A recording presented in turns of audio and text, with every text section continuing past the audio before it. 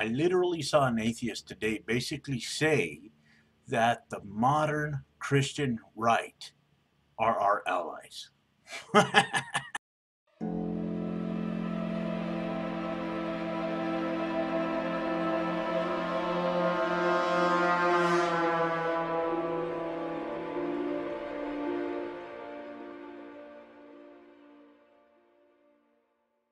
Hello everybody, the Quiet Atheist here, coming at you with another interesting video today. Well, when it comes to this video, we are going to see just how much of an ally the modern Christian right really is. Now, before we get into any of this, guys, I wanted to let you all know first and foremost that the article in its entirety, of course, as usual, will be provided in the description down below for everybody to take a look at just in case you guys are interested. Also, please feel free to leave your thoughts in the comment section down below as well, because I would really be interested in seeing what you guys have to say about this story that I'm about to share with you. Now, most of you probably already know about this. In fact, I have talked about this subject in a few videos myself.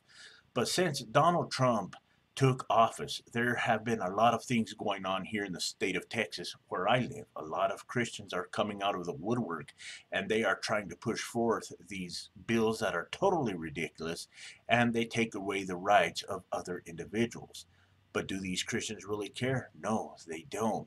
In fact, it has gotten so bad here in the state of Texas where I'm at, celebrities have come out into the open and said that they are going to combat this.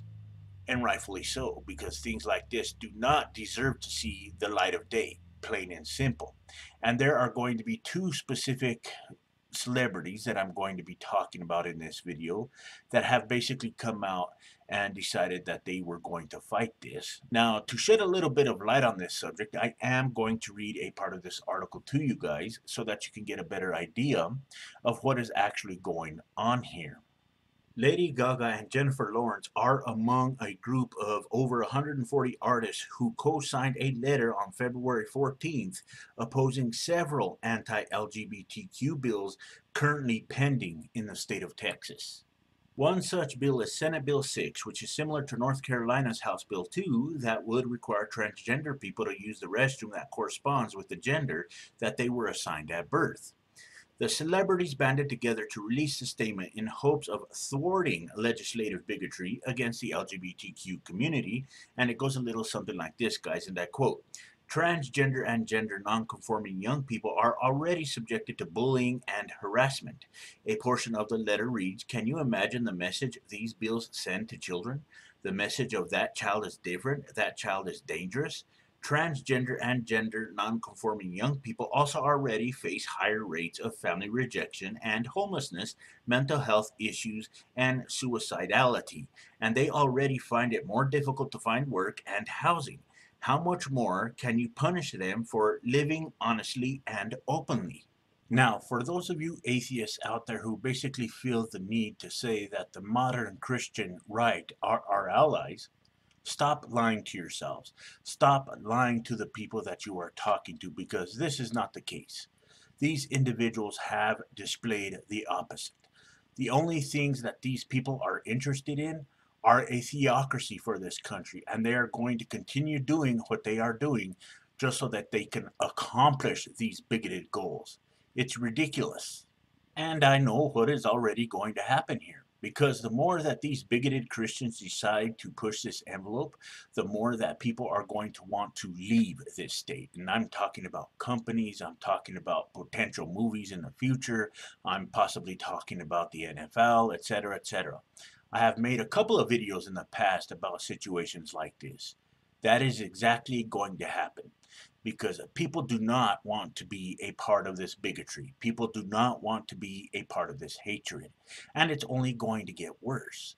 I personally think that these individuals have to be stopped dead in their tracks. People have to make an example out of them, and I think that this is the only way that these people are going to learn. Because I know that they probably don't care if any of these people leave the state of Texas. Because when it comes to this alleged holy book of theirs and this religious propaganda that they want to push forth, that's all they care about. When I see people support these bigoted Christians here on YouTube or Twitter or Facebook for that matter, it makes me physically sick.